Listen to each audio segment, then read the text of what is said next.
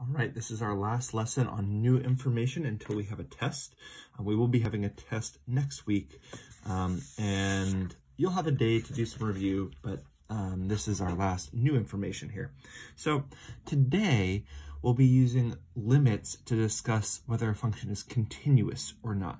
And before we get into that, I'd like to do a quick warm-up where you guys see where you're already at on a couple topics we're going to need for today.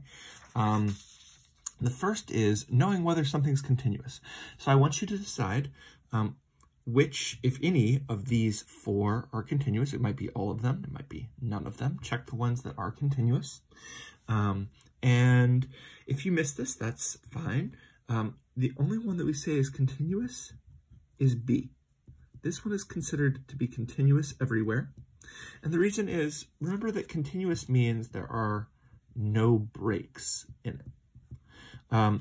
Another way we think of it in a pre-calculus sense is that we can make it the entire way without picking up our pencil. So this wave, maybe it's a sine wave, I don't know, we can make without ever lifting up our pencil or pen, and we can make the whole thing. It's continuous, there are no breaks. Whereas this first one, there is a break. There is a break at x equals 0. There's an asymptote, and so there's a break here. So the function is not continuous here. This function is not continuous because I have to lift up my pencil to go from dot to dot to dot. And this function is not continuous. Even though there are arrows at the end, I still have to lift up my pencil to go from dot to dot to dot. Remember that continuous functions, it's not about whether they keep going or not. It's about whether there are breaks in between. So continuous isn't about whether there are arrows on the end. It's about whether there are breaks in the middle. So only B is continuous here. Okay, our second thing we're going to need for this lesson is, I would say one of the primary ways on the AP exam that continuous functions are checked are piecewise functions. And they're pretty easy when you get good at them, but let's make sure that our pre-calculus skills on piecewise functions are all in the same place. So which of these three piecewise functions are continuous? I want you to actually graph all three of these. So so take a minute, graph them on your own, and then use your graph to determine whether they are continuous. Make sure you're not using like a graphing function like Desmos or something to graph this. This is something you want to be able to do without a calculator. This should be no calculator stuff. So to graph this one, there's a break at x equals 1. So when x is to the left of 1, the way we read this is when x is less than 1, that's left. When x is to the left, less than 1, when x is less than 1, so to the left, we're going to use this function. And so we want to use our Algebra 1 skills. We know how to graph. Y equals 2x plus 3. It has a y-intercept of 3. It has a slope of 2. And I'm just putting the points on the graph because I already know that this is where it is to the left of 1. When we're to the right of 1, it's x squared plus 4. So it has a y-intercept of 4, and it's a quadratic from there. So 1 squared is 1, 2 squared is 4, negative 1 squared is 1, but we're only using the points here to the right of 1. So we're to the right of 1, we're using this x squared plus 4 1. And so we start making x squared plus 4, but we don't connect it because it doesn't start until x squared plus 1. So it starts until you're to the right of 1. So this function looks something like this, where it's, a quadratic going off after you had a linear. This actually is very smooth. I should have made it more smooth, but it's curving up at this point. Okay, so is this function continuous? Yes, because there was no break. Notice it's the point that it meets up that's kind of important here. To the left, we know a linear function is never going to have a break. A quadratic function is never going to have a break. We're really worried about when they meet up. Okay, let's see if we feel comfortable with how to graph this next one. This next one is a rational function. And remember, with rational functions, we always want to start out by factoring and canceling if we can. So this is x minus 3 times x plus 3 because it's the difference of two squares. Divided by x plus 3, and this cancels out. And so there's a whole at x equals negative 3. But it's okay because it's actually saying it's only going to be this function when x is not equal to negative 3, which is lucky because that would have been an undefined place. So when x is negative 3, there's going to be a hole, but otherwise, this function is the same as just the function x minus 3. And x minus 3, it's going to be x minus 3 everywhere where x is not equal to negative 3. So there's like a hole here. But at x equals negative 3, the y value is 7. So the y value is like up here at 7 or something. Now, is this function continuous? No, this function is not continuous because there's a break right here. If this point had been negative 6, then instead of going here, the point would have gone here, and now the function would be continuous because this filled in the hole. Remember, this is why we call it a removable discontinuity, is because if you just put the point right there, you will remove the discontinuity. Okay, so this function is not continuous. And the last function, x plus 2, when x is to the left of 0. So let's see, so 1, 2, x plus 2 when x is to the left of 0. And we're not going to keep going to the right because it's only to the left of 0. X equals 2 when x equals 0. Okay, so that's going to fill in that missing point. Notice that this was just less than, not less than or equal to, so I had a blank circle there at first. But when I saw that x was, the y value was equal to 2 when x was 0, so it says the y value is equal to 2 when the x value is 0, I could fill in that circle. And lastly, we've got this exponential that's shifted up by 1.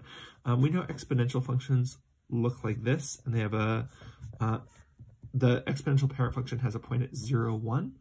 And if we add 1, if we shift everything up by 1, now it'll have a point at 0, 2. So you should know that point on the parent function. And so when it gets shifted up, so it's going to be this exponential function when x is to the right of 0. So it's going to be at 0, 2. And so this one also is continuous, yes, because, you know, they all kind of meet up and there's no breaks. So that's a brief reminder about piecewise function. Hopefully it gets us all on the same page. Now, that's all pre-calculus stuff. Now we're going to get into the calculus definition of continuity. And again, some people ask, like, what is it we have to be able to prove? Well, this will often come up on the free response portion of the AP exam, which is half of the AP exam, and you do have to be able to prove this type of thing. And this is, you're going to need to prove it exactly like I show you here. So we talked a little bit when we were doing limits about how continuity could help us with limits. Well, now we're going to talk about how limits can help us with continuity. So this says, and this is the calculus definition, a function is continuous at x equals a, so function is continuous at this point, if and only if the limit as x approaches a of f of x is equal to f of a. So f of a is some value. So this is f of a. It's a point. F of a is a y value, right? And we need the limit as x approaches a. Notice it's not got a plus or a minus. That means from both sides. As x approaches a, that y value needs to be getting closer and closer and closer to f of a. So this says the limit is getting closer and closer and closer. As x approaches a, the y values are getting closer and closer and closer to what the y value is at a. And that guarantees that there won't be any breaks because, hey, look, if you're coming in from both sides and you're getting closer and closer to the actual y value that's there, there won't be a break, okay? This limit requires 3 things. The first is that you need to have the function defined. So f of a equals some value, okay? And this is just saying that, hey, at a, you can't have a blank circle. If the function is undefined at x equals a, it's not going to be continuous. There's going to be a break, okay? So at x equals a, we need to have a point, okay? So f of a is equal to something, okay? So that's the first thing to be continuous. You can't just have, like, nothing at a point. The second thing you need, and this goes to the limit, is what are the 2 things you need to have for the limit as x approaches a to, in this case, equal, since this is c something. So f of a needs to equal something, needs to be defined. And if it is defined, what needs to be true for the limit to equal c? Well, the 2 things that need to be true is that the limit as x approaches a from the left of f of x needs to equal c, and the limit as x approaches a from the right of f of x needs to equal c. And so this is just saying, look, okay, so we already have a point at a that's equal to c. And so we're saying, look, when you're coming in, I should have done this over here. I'll do this right here. When you're coming in from the left side, the y values need to get really close to a. So as you come in from the left, the y values better be getting close to c. Sorry, I said a. The y values better be getting close to c. Otherwise, there's not going to be there's going to be a break there. And this one says, as you're coming in from the right side, since the y value is c, as you're coming in from the right side, the y values need to get close to c. And together, all three of these things will make the function continuous. And these three things all need to be checked. So if you're checking whether something is continuous, the very first thing you're just saying is, hey, at that y value, is it defined? Okay. The next thing is the limit from the left equal to that y value? And is the limit from the right equal to the y value? Let's look at how that looks here. We could talk about how to graph this, and in a second we will, but let's just check using the definition of continuity, because it's frankly a lot faster than graphing sometimes. So to check if something is continuous at x is 3, what are the three things we need to check? We need to know that f of 3 is equal to something, okay? We need to know that the limit as x approaches 3 from the left is equal to that same something. And we need to know that the limit as x approaches 3 from the right is equal to that same something. We don't even care what it is. We just need it to all be the same. And so the first thing is we look at when x equals 3, what is it going to be? And we should know that on piecewise functions, we look for the or equals to. So when x is less than or equals to 3, we're going to use this one. When x is bigger than 3, we will use this one. This is the left side, and this is the right side. And it's going to correspond very well to our limits. So the left side and equal, so this is also at that point, we're going to use x equals 3. So the limit is f of 3, we're going to use this, and we're just going to plug it in. So f of 3 equals 3 squared plus 5. 3 squared is 9, 9 plus 5 is 14. So if f of 3 equals 14, what does the limit from the left and the limit from the right have to be equal to? Well, they both have to be 14, right? We can't have a gap. And so what we want to check is, does the limit from the left equal 14? Well, of course it will, because this function is, it's a continuous function. We know x squared plus 5 is a parabola, and it will be this parabola until you get to 3. So we know that, you know, when you've got a left-sided limit with an equals to it, yeah, of course the y value will equal the limit from the left, because the limit from the left is going there. And we can do this by direct substitution. So when we're doing the limit from the left, we're going to be using this function, and we can just use direct substitution. So the limit as x approaches 3 from the left is equal to the exact same thing, because we can use our direct substitution technique. 3 squared plus 5 is also 14, so these are the same so far. The last thing is we need the limit from the right to also be 14. And now we can use the function as it's coming from the right side, and this is going to be the function we use to the right. And again, we can just use direct substitution. It's a pretty simple method. We can just plug in 3, and we get 5 times 3 minus 1. 15 minus 1 is 14. Now, what is it that you actually need to show on the AP exam? Do you need to show these calculations? No, you do not. You need to write these three things. This is what you need to have written. You need to have written f of 3 equals 14. Limit as x approaches 3 from the left of f of x equals 14. Limit as x approaches 3 from the right of f of x equals 14. So f of x is continuous at x equals 3. By the way, the AP exam is like pretty generous with abbreviations as long as it's clear. We'll be talking about what abbreviations you can use. Like you can use DNE. They'll know what you're talking about. They'll know that means does not exist. If you put is cont period, like at x equals 3 and it was asking you about continuous, like, they'll be like, yeah, okay, that's clear what you're talking about. They're actually complete assholes about like certain things, but they're not jerks about like whether something like use an abbreviation or not.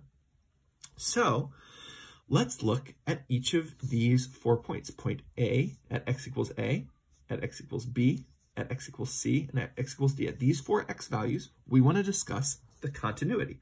So real quick, is f of x continuous at x equals A?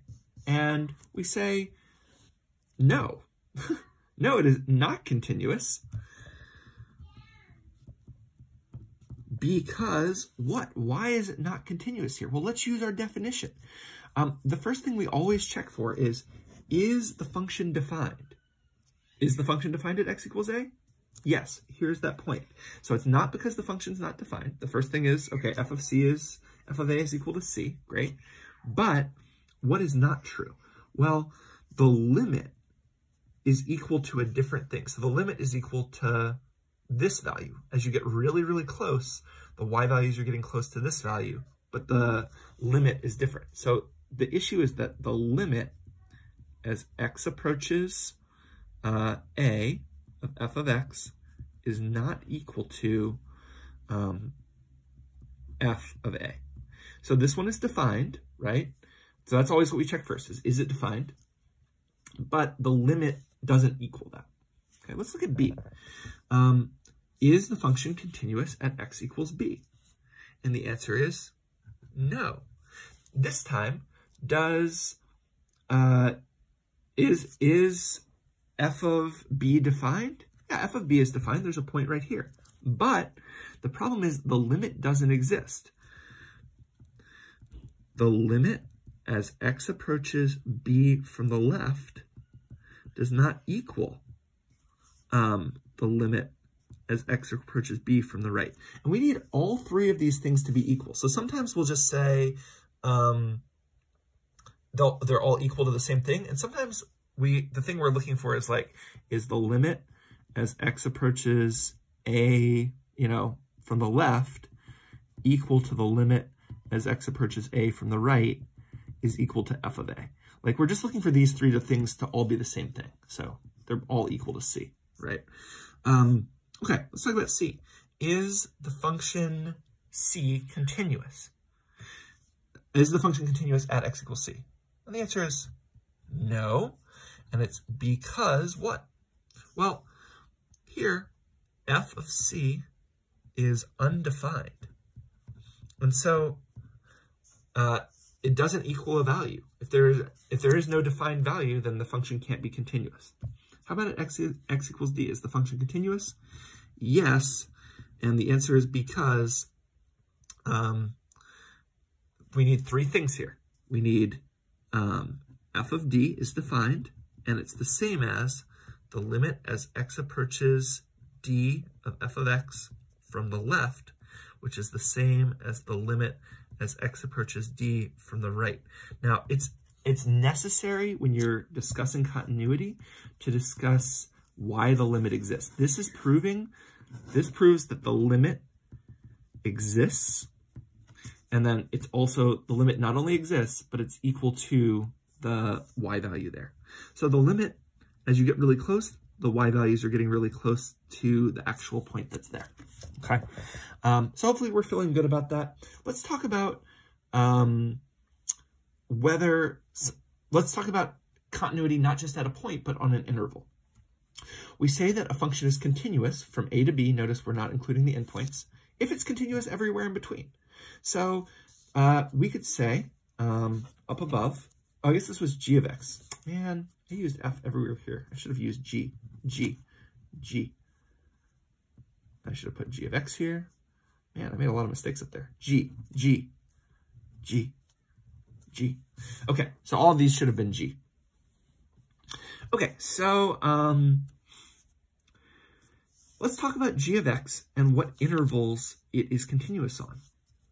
We could say g of x is continuous on, we can say the open interval from negative infinity to a, because it's continuous everywhere in between negative infinity and a. We're talking about x values here.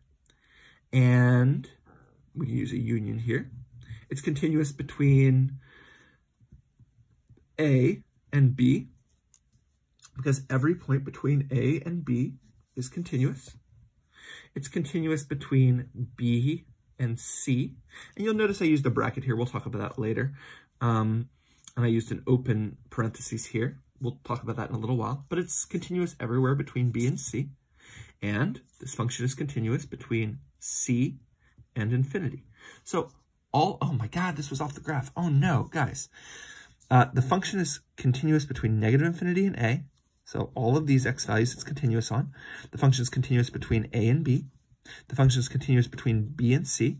The function is continuous between c and d. Oh, sorry, between c and infinity. There's actually no break at d. We want to write it, we wouldn't want to say like between c and d, union d and infinity. This is using too many intervals. We want to not show any breaks if we don't need to, okay? So this wouldn't be good. This would be good.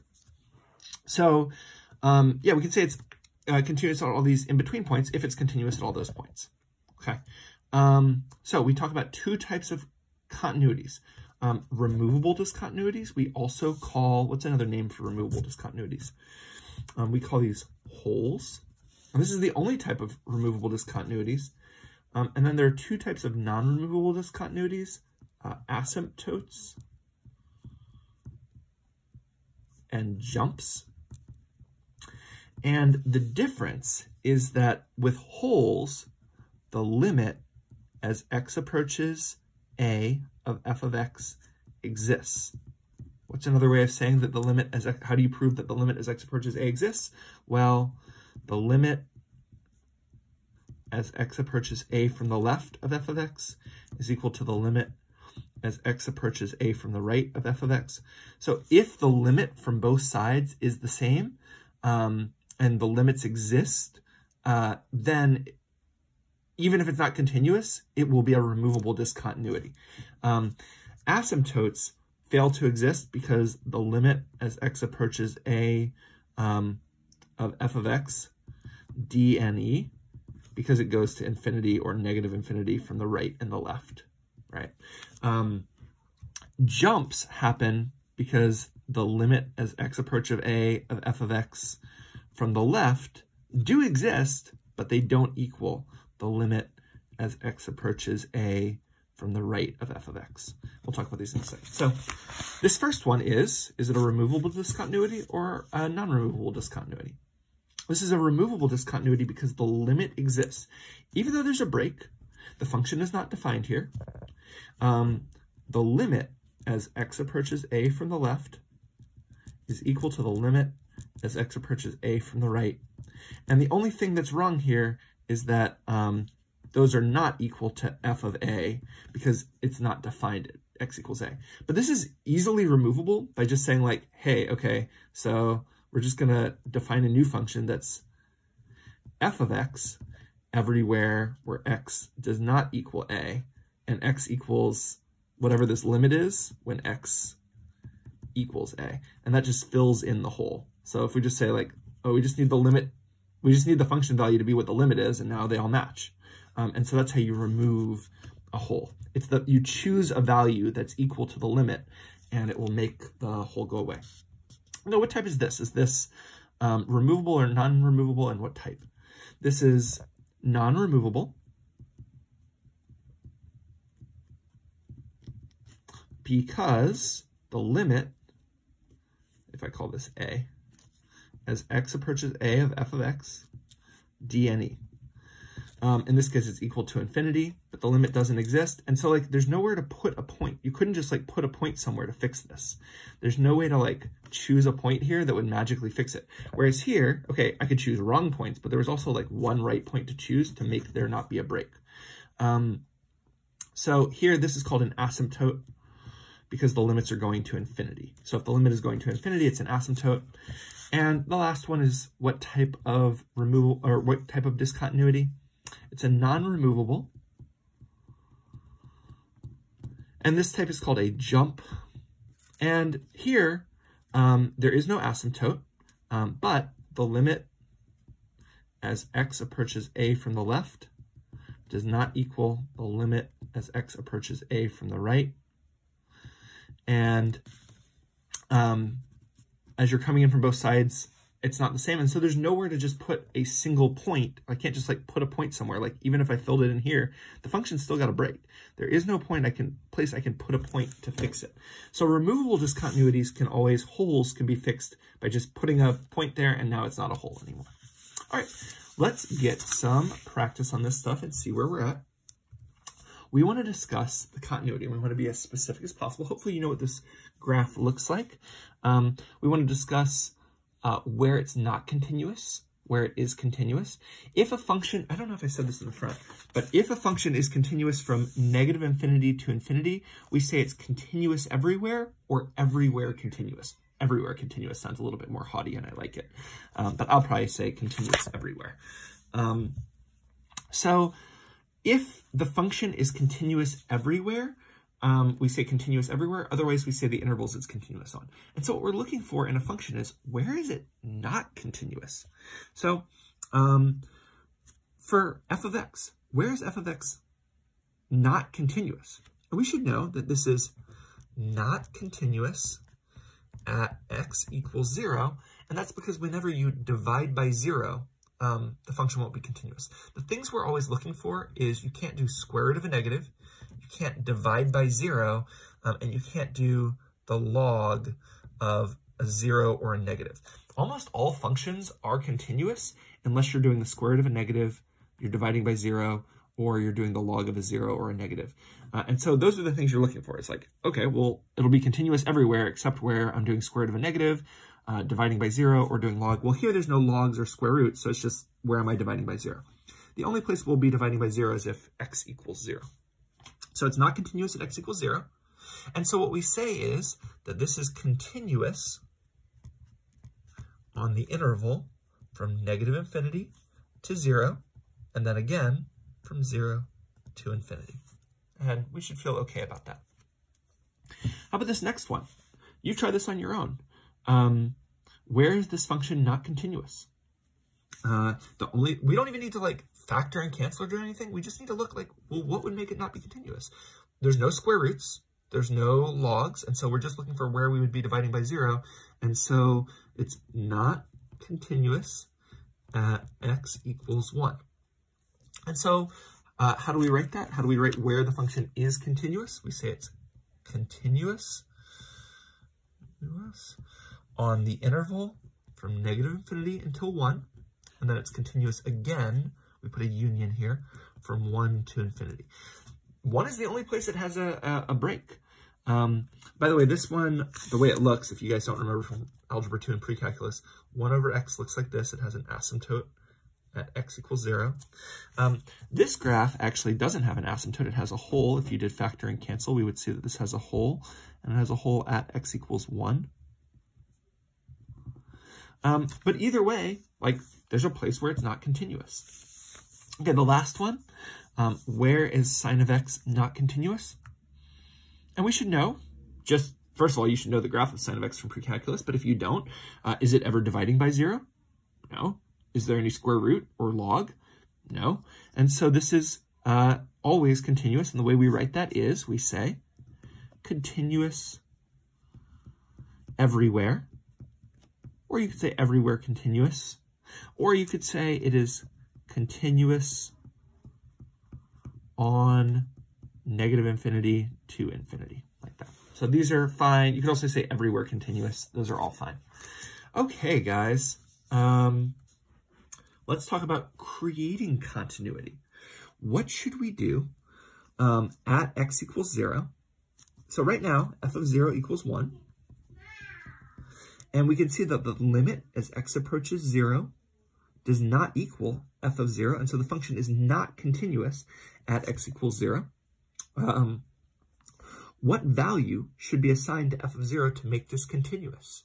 And the answer is f of 0 should equal 0. And if we put f of 0 equals 0, now all of a sudden the function's continuous. So if we change f of 0 equals 1 to f of 0 equals 0, now there is no break at x equals 0. It's continuous at x equals 0. Is the function continuous at x equals 1? And if not, why not?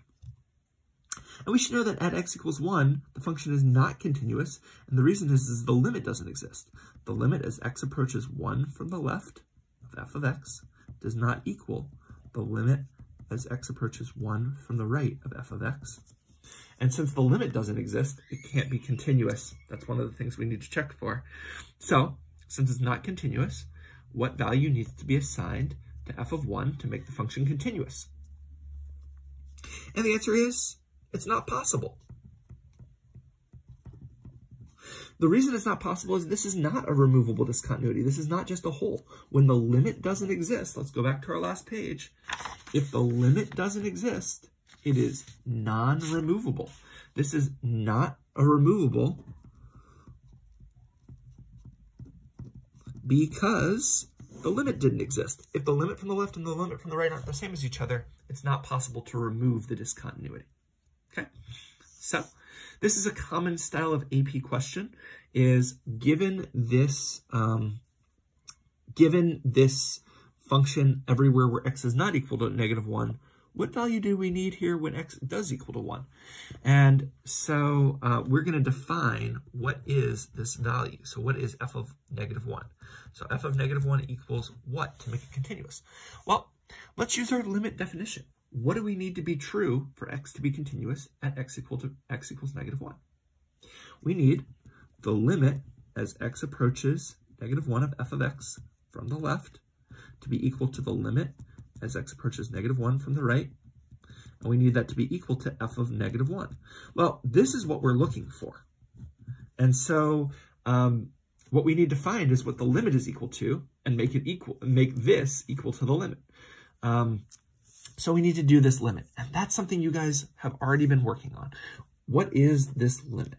So what is the limit as x approaches -1? Because this is, it's going to be this one everywhere except x equals -1. So like from both sides, it's going to be this thing. And so we need to do this limit. If the limit doesn't exist, if this is like an asymptote or something, then the answer will be it's impossible. But if the limit does exist, we're just going to want whatever the limit value is. Well, we're going to want to put f of x, we're going to want to make it that value at -1 so that it's we fill in the hole. So as x goes to -1 of f of x, what is that value? And hopefully you chose to use factor and cancel here, and you recognize that you first try to do direct substitution, and when you do, you get 0 over 0, so that's indeterminate. And since you got an indeterminate form, we can use factor and cancel. The numerator factors into x plus 4 times x plus 1. 4 and 1 multiply to make 4, and they add to be 5.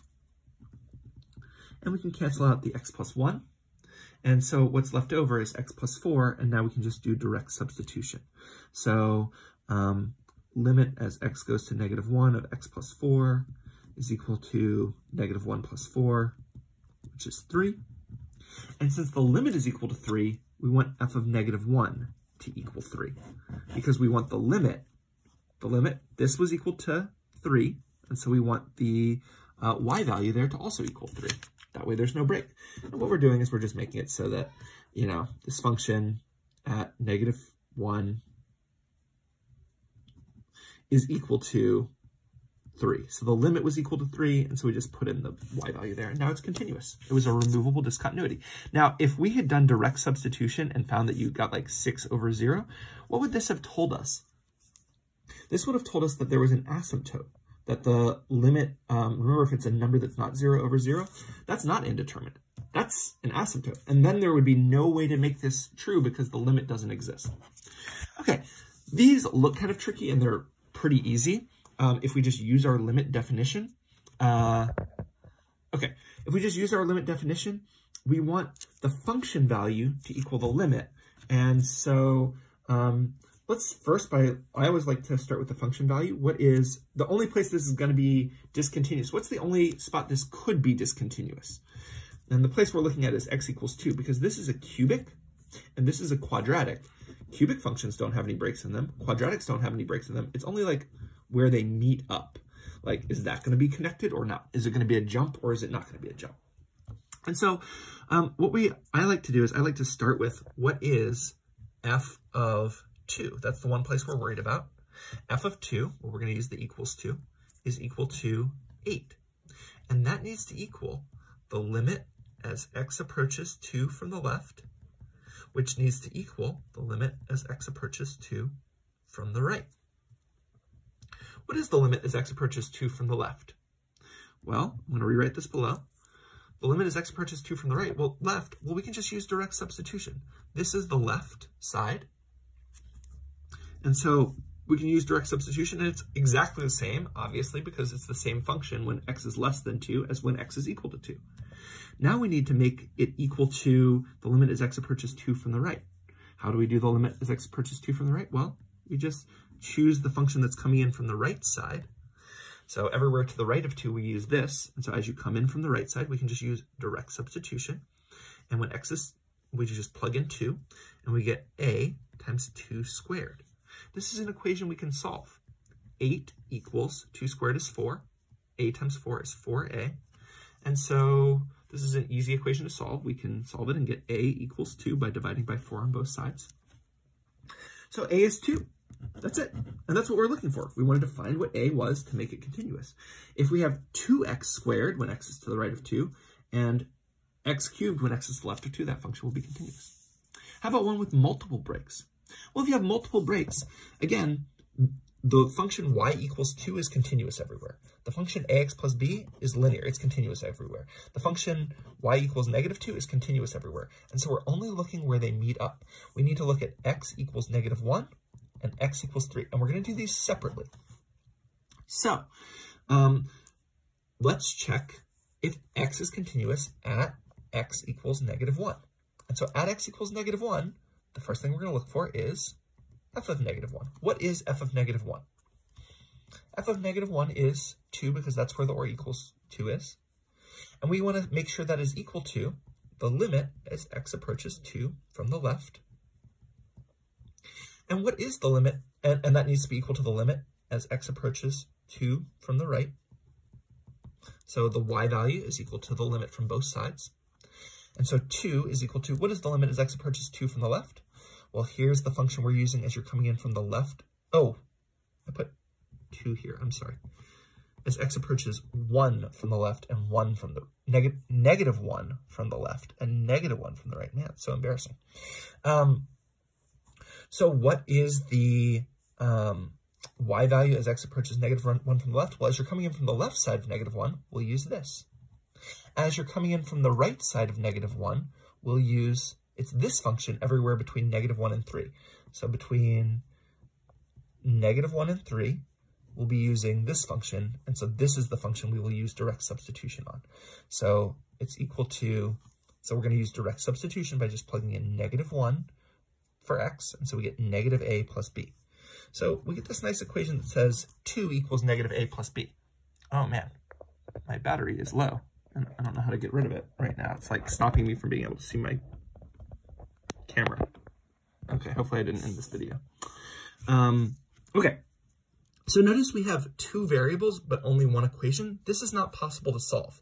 We need a system of equations when we've got 2 variables. So we're going to need another equation.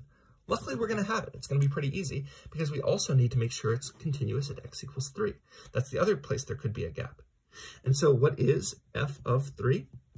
F of 3 is when x is equal to 3, the y value is defined, and it's negative 2.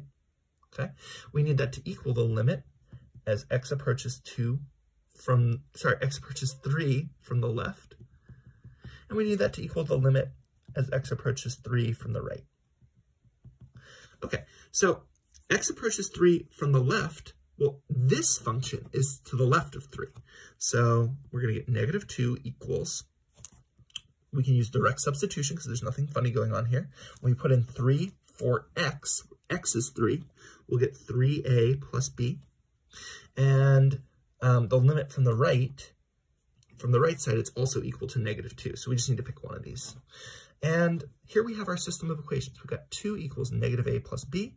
We've got negative 2 equals 3a plus b. And you can solve this using any technique you want. Go ahead and do that on your own.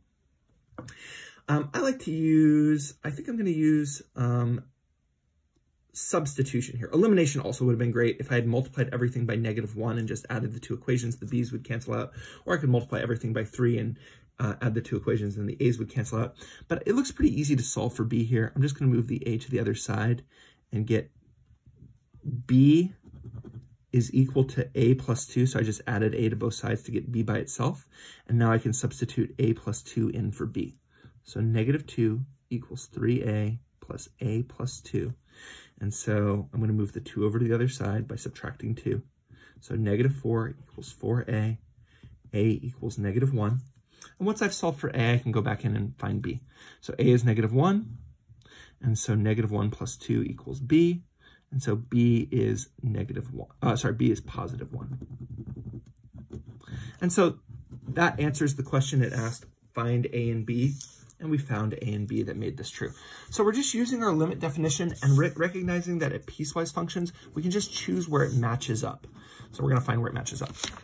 Okay, the last thing, and this is a little thing, it's not super important on the AP exam, is what about if a function is, how do you say if a function is continuous on the closed interval or not? I mentioned this earlier, and the definition is a one-sided limit. You just need to do a one-sided limit, and you say, look, if you want to know, so if this is, if we want to talk about the interval this is continuous on, so here's 1 and here's 4, is like what your intuition is will probably match up most of the time. We say this is continuous on the interval from 1 to 4, and we include the endpoints here. And the reason is, here's our definition, is it's continuous on the open interval from 1 to 4, all the places between 1 and 4, it's continuous. Plus, if you take the limit from the right of the left endpoint, it equals the function value on the left. If you take the limit from the left on the right side, it equals the function value on the right side. And go ahead and guess, say what you think this one will be, and you'll probably be right. This one is continuous on the interval from 1 to 4, open on the left and closed on the right. And the reason is on the left, the limit does not equal the y value because the y value is undefined. Okay. How about this one? What do you think? Where is it continuous on? You'll probably be right. This is continuous on the interval from 1 to 4 with including the right limit, but not including the limit. And again, it's because of the definition, the limit as x approaches 1 from the right side does not equal the function value. Here there is a function value, but it's not equal to the limit. And the last one's a little bit tricky. Go ahead and try it and test your intuition here. And the light is changing. It's changing how bright it is in here. I hope this doesn't affect the video too much. So this is continuous on the interval from 1 to 3 because the limit from the right on the left side is equal to the function value, and the limit from the right on the right side, the limit from the left on the right side is equal to the function value. Union, it's also continuous from 3 to 4 bracket. And the reason this is correct is because on the right side, the limit from the right does not equal the function value, but the limit from the left does equal the function value of that endpoint. So that's not a huge deal, but it's something to keep in mind. All right, guys, hopefully you feel okay about these. We do have a test coming up, not next class, but the class after. So there we go.